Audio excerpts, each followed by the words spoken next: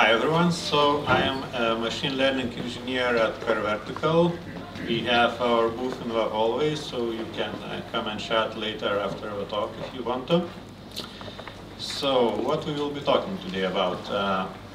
We'll discuss what's needed to represent a model, and we'll check that in regards to a few different types of models. So we'll delve a bit deeper into tree-based models, and we'll briefly overview on one format that's used for neural network model serialization and exchange between different platforms. So, we all know that trends are that machine learning models aren't getting smaller, we are getting much bigger, so I believe that efficient representation and inference is important. And I'll be focusing more on the smaller ones in this talk because, in my opinion, we'll still run most of world's machine learning applications. So this talk will not include what's popular today, GPT and large language models. Let's see, what do we need to represent a model? So let's start with the simplest probably models, one of the simpler ones. So let's take a look at linear model. If we find a tutorial on internet on how to implement and run inference on using linear regression with Python, you'll probably find something like this. So you'll be using scikit-learn library, you'll create a model, you'll fit it to the data, you'll save it with pickle or joblib most likely, and during inference you'll unpickle it and run predictions on that model. Now this is fine and everything works, but this brings quite a lot of dependencies during the inference stage. So, for example, if we install just scikit-learn with all its dependencies, it will be close to 300 megabytes to do inference on linear model. Then in the meantime, what we need is actually just a few numbers to represent that model. And we could, in this simple case, we could just hard code them or store them in an array of JSON or something like that. And we don't need scikit-learn for that, we don't need even Python for that, it could be done in any language. And so these few numbers are called parameters of a model. So why we need efficient representation? It's not always that we have beefy servers to run inference on, and sometimes well, basically there are two popular cases that I see. So we run in constrained resource environments. So for example, if you run in serverless function like AWS Lambda, which we'll check later, we pay per milliseconds of gigabytes of memory used. So every increase in efficiency and memory usage will save us quite a few euros. And the other case is if we run the models on some edge IoT devices, embedded devices, so we will probably not be able to strap NVIDIA 4090 on some drone. And also if we need to squeeze every bit of performance possible, we need to check how models are represented in code as well. So let's take a look at tree-based models. They are pretty popular and probably most popular for tabular data sets if you want to run some models on tabular data sets. So we usually are consisted of several trees, which every node is, takes some kind of input variable and splits it based on input value, if it's larger or lower than the input value. And we get a number of those trees, and we run inference through them, and in the final stage the results are aggregated through those trees. So the structure is mostly the same with most of tree ensemble models. The difference is how those trees are created and how the final result is aggregated from those trees. So we have, there is this very interesting library called Treelight, and it's essentially a toolbox to convert tree-based models from different kind of frameworks we use to train them to a common representation, and then to compile them to shared library. And we provide tooling to use that shared library and run inference from various languages. You can run it from C++, from Python, from JVM languages. So this is what a tree compiled to transpiled to C source looks like using Treelight library. So essentially, how we can represent tree-based models in code is just a bunch of if-else statements. And yeah, we check if the value is missing, we check if the value is lower or higher than some threshold, and based on that we select branches.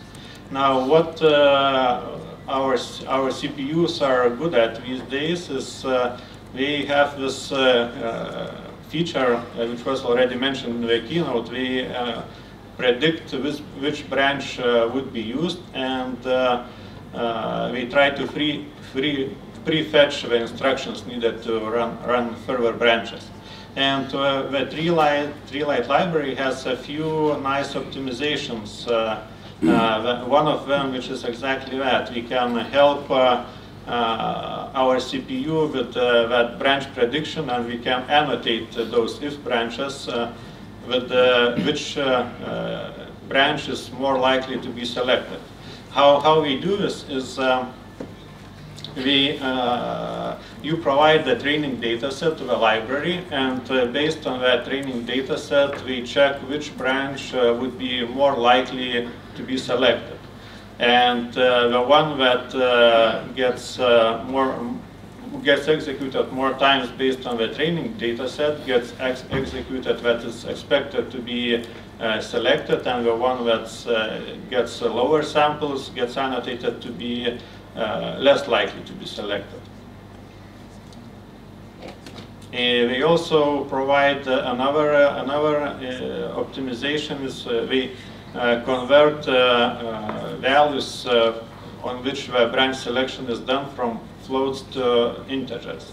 This reduces executable code size and improves data locality. And we will check how these optimizations, what effect do they have in real life.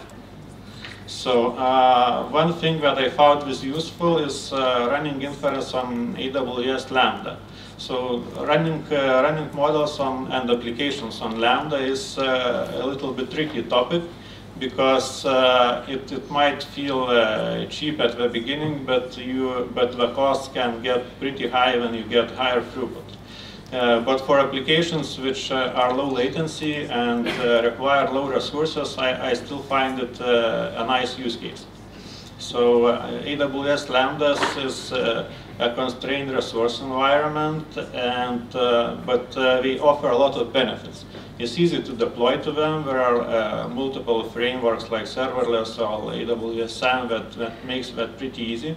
We provide automated scaling. You don't need to do anything. You just get enough serverless functions to handle the workload that you have. So if your application does not require a lot of resources and the throughput is not that high, I believe that it's a very good use case. And even if your application is resource hungry, like for example running convolutional neural networks on AWS Lambda, if it's more like a batch workflow which you need to do not that frequently, in some cases it still makes worth to take a look at Lambda functions, I believe.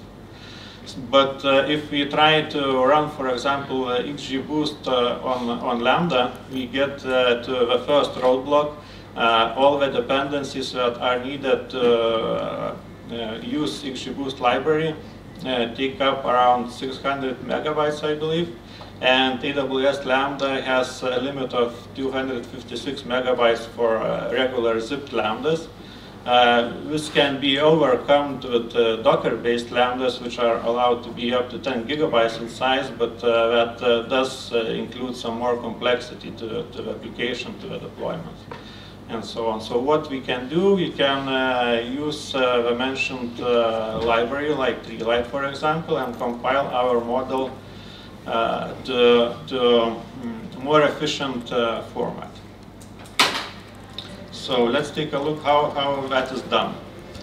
So for example, here we have a pre-trained model which uses 6G Boost, and we can create, convert it to Treelight, intermediate Treelight format with one function call, and next we can compile it to that C library, also from Python. We don't need to leave Python, we can do that, and we get a shared library. This has a few caveats, for example, when using in AWS Cloud.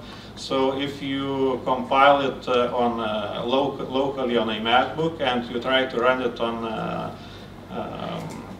AWS Lambda, it will not work because the operating system is different there. So you need to use either you need to compile in some virtual machine or use Docker to do that, so that the environment would be the same. Or just spin up a machine on AWS and compile it there. After that is done, we can load it also from Python with a tool Treelight provides called Treelight to CGen. And and we can do some predictions on it, and the result is the same as just using 6G Boost. And and we don't need to do any kind of compilation or other instrumentation out of Python. We can do everything in Python. And the inference code looks mostly the same between both using 6G Boost and using that TCL to Gen library or Treelight library. So it's just load the model, prepare the data, run inference, and it's mostly the same. And let's try to run those lambdas. So I have a bunch of them deployed with raw 6G Boost. The Treelight also provides reference implementation in Python, but it's a bit slower. And lambdas which use that shared library with and without optimization. So we'll check how they perform in a minute. And let's try to run 6G Boost based lambda. So we have test data prepared, some numbers are going into the model. This lambda wasn't run yet, so it started pretty fast. But this was called start, so we had it had to load all the code and all the Python modules and model and so on. So it took 1.5 seconds, and the next times will be fast. So 24 milliseconds, 55, 86, 26, 86, and so on. And if we check the Treelight optimized one, we can also run inference on it. It will also be the first time it will be called start, so it will take some time to load. But the loading itself this time is faster, so around half a second, so around three times faster call start, and the inference times should hopefully also be faster.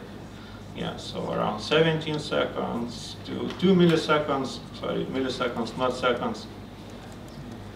Yeah, and if you would do this a few thousand times, you would get a distribution of latency looking something like this. So the slowest one is that Treelight provided reference Python implementation. It's not optimized. 6G Boost is pretty fast by itself. It's definitely not slow. So on P90 90th percentile is around 90 milliseconds. if we compile it to C code and use that shared library without optimizations, it's around 50 seconds. And if we use both optimizations, it's around 30 seconds. So around 3 times faster compared to raw XGBoost. And the average duration is the difference is even more.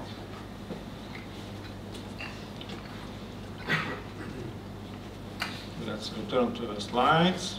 So in real life use case, we used a model which uses XGBoost and runs inference, and this is the costs of running it in production. So it's not, the throughput is not super high, but we get from around 150 to around 200,000 requests per day, so around 2 requests per second. And it costs to run this model around $6 per month, so like a MacBook. So it's not, the costs are pretty cheap if you find the right use case for Lambdas. The other thing that I wanted to touch briefly, but it's probably deserving a talk on itself, is there is this standard ONNX, Open Neural Network Exchange, pronounced ONNX if I am correct. So it's a similar serialization format for neural network models, but it also works with classical machine learning models as well. And it's supported by a lot of companies. A lot of companies are contributing to it. Originally it was developed by Facebook, and later it was given to Linux Foundation. So Linux Foundation now oversees the project, and there are lots of contributors. So what it does, it allows conversion from various machine learning and deep learning frameworks to the ONNX format representation, and it also allows backwards conversion, although it's not as well supported in some cases, but it works from ONNX to other libraries as well. So for example, if you find some model in Model Zoo which is only in TensorFlow, but you're running TorchServe for Torch model inference in production, you can use it to convert to ONNX and use that to run it, or convert from TensorFlow to PyTorch using ONNX format. And the format itself is using protobuf under the hood, and it represents a graph of computation, computational nodes. So it supports a wide variety of languages, architectures, hardware, platforms. So it's useful if you are running on, for example, embedded devices, or if you are running on some accelerators that are not that widely supported, or if you train models and develop models in different language than your inference infrastructure runs on. So it's very easy to convert models from other frameworks to ONNX. It's usually just a few lines of code, and it's just as easy to run them also. So this is a working example of Lambda code which takes an image input. It takes a chart of some stock prices, and it predicts if the stock will be up or down next day. So, and it also has similar optimizations that compared to the tree-like format that we talked about for tree-based models. But yeah, I believe we are running out of time, so we will not delve on that too much. And the performance is comparable to other frameworks based on my usage and based on what they say. They say that the performance is higher when those optimizations are used, but it's a bit tricky to compare neural network performance. There are a lot of variables included. So that's it. Thank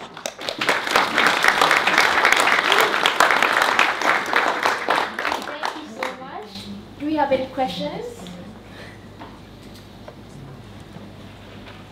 Is there any optimization you can do besides just converting to Onyx? Like, does the Onyx itself support some optimization? Yes, yes, we support quantization of parameters, constant folding. We support a bunch of optimizations, and the Onyx is quite a big ecosystem. So we support the Onyx runtime itself supports some optimization, and there also are external tools that help optimize models in Onyx format. So we do quite a lot of things.